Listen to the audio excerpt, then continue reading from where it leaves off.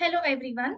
I'm Kavya Ravichandran. I am gonna teach today a concept called dual concept. Very important topic right from your financial accounting till your SBR, including financial reporting, of course.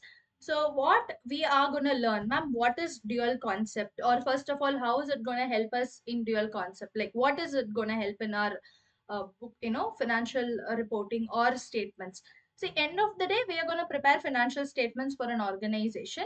So, if you guys would have learned something called, art of recording, classifying, and all of that as the definition of accounting, the first point that we are talking about, recording happens based on the journal entry. So, the journal entry is always based on two different terminologies called debit and credit. So where we have to pass any transaction, every amount that you bring into the business should have two different effects. One is debit, another one is credit. How do we decide which is going to get debited, which is going to get credited will be learnt in this particular topic, which is called as dual concept. Yeah. So without delaying, let's get into the session, people. Starting from, as I said, the importance of debit and credit. It is very much it'll be treated as the fundamental topic for you to record the transactions into the organization first of all. So understand how does the role of debit and credit works, or what are we going to do with this. For that, you need to always know there is something called elements of financial statements, guys. What is elements of financial statements? You would have learned that already at the beginning of your studies. If not, go to my playlist Financial Accounting May. You'll be able to find out something called elements of financial statements. Go through that. But here I will just give a glance for you to have an understanding what is elements of financial statements. If you have studied, this will be a revision for you. Or if you come from bigger background like CA, or you come from BCom background, by now you should know what is the elements of financial statements. As if in a whole financial statement, we have two financial statements in the business. One is statement of P&L, another one is statement of financial position. Both the financial statements, if you combine these two, the maximum transaction, the type of transactions that you can expect in the business would be only five. Yeah. Assets, expenses, capital or equity, income, and liabilities. These are all the five different transactions or a type of transactions that you can expect. See, understand what is asset and expenses. These both, I treat these both are an expenditure which is spent by an organization. If the person is spending on a long term expenditure, like this will fetch money from for my business for a very long time, we treat it as assets. Yeah. So it will be used in generating revenue only for a particular period of time, like 1 year period, then we call it as expenses. Right? It directly involves in generating revenue, we call it as revenue expenditure, which is always treated as expenses. If it is spent to earn increase the earning capacity, we call it as assets. Now comes the business has to raise funds to the organization. For the business purpose, we have to raise funds. There are two types of funds that we can raise. One is from owners itself, which is called as capital or equity.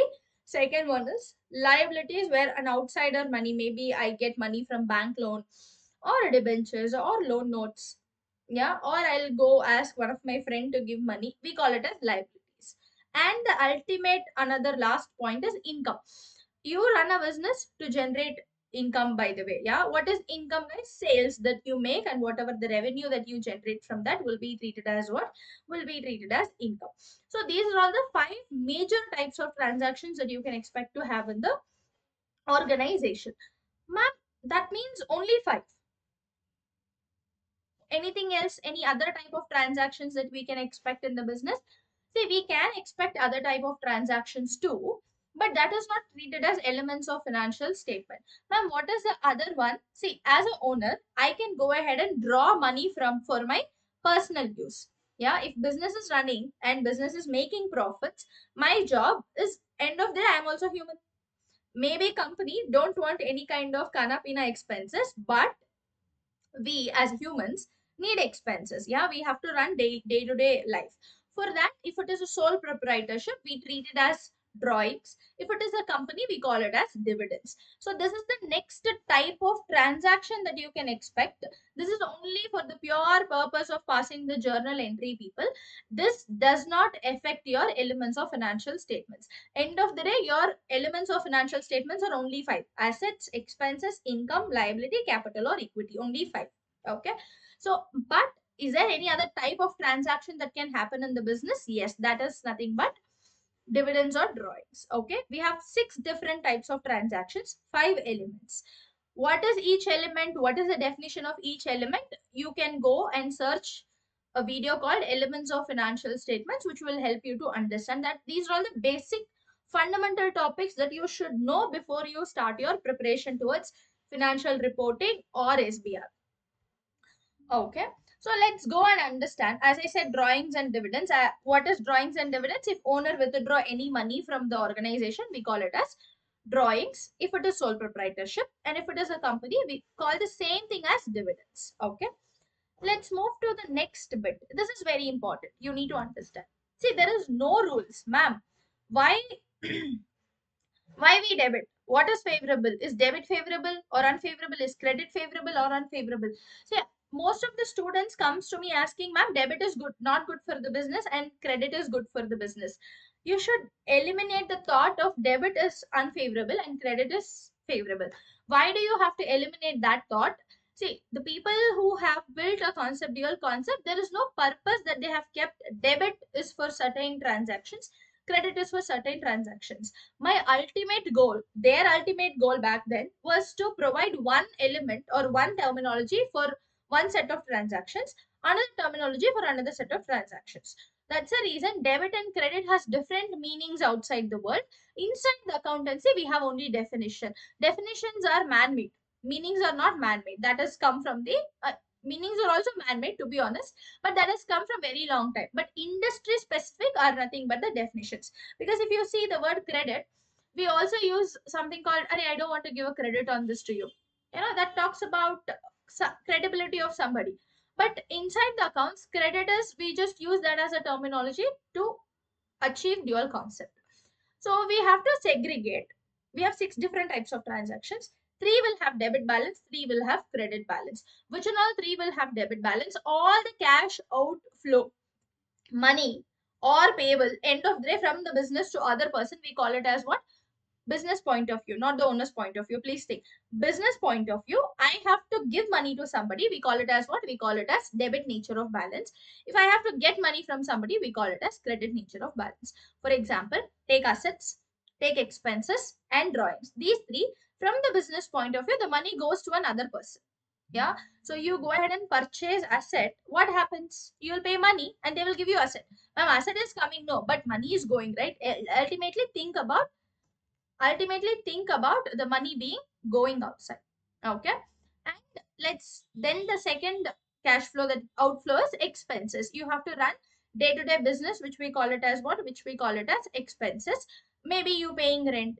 Yeah. You are purchasing some goods for resale purpose, or you pay salary or you pay electricity bill. All this comes under expenses, which is again a cash outflow.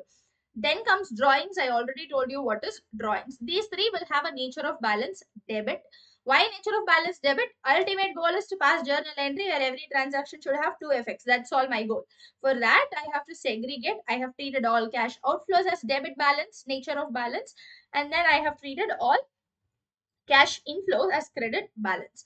Income, you go ahead and sell product, you will get income, right? And liabilities, you go ask bank, they will give loan to the business. So for from a business point of view, money is coming in, right? Yeah.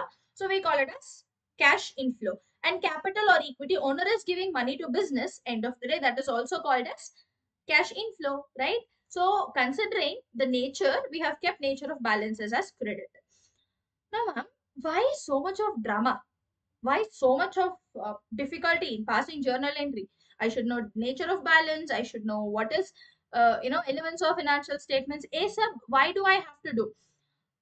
Guys, understand, I was specially following for something called, you know, golden rules of accounting. That is the traditional model that we use when it comes to passing journal entry. So when I was in my 12th standard, my accounting faculty has told me that you have to debit the receiver, credit the giver if it is a personal account, and if it is a real account, debit what comes in, credit what goes out. And she told me what is personal account. All the natural and artificial person comes under personal account. All the assets will come under real account. Then she asked me one day to pass the journal entry. She asked me, pass the journal, like there is an amount which is being paid to, received from the debtor, and she asked me to pass a journal entry. I have gone ahead and debited cash at a bank because cash is an asset. Debit what comes in, credit what goes out. Now the credit entry, I didn't know whether I have to follow personal account or real account. If I treat debtor as a, because debtor will be written as current assets in our statement of financial position, right? So debit what goes out. I think the debtor balance is going out. That's the reason we are crediting. Then, but my friend said, no, debtor is either artificial person or natural person. Since he is giving us, we are going to credit it. End of the day, we are crediting. We treat personal account or real account, we are crediting. But I got this major doubt. I went and asked my faculty, and she didn't have any answer to that. Then slowly I realized it is not only that, there are so many transactions like that where we don't know whether it goes to personal, real, or nominal.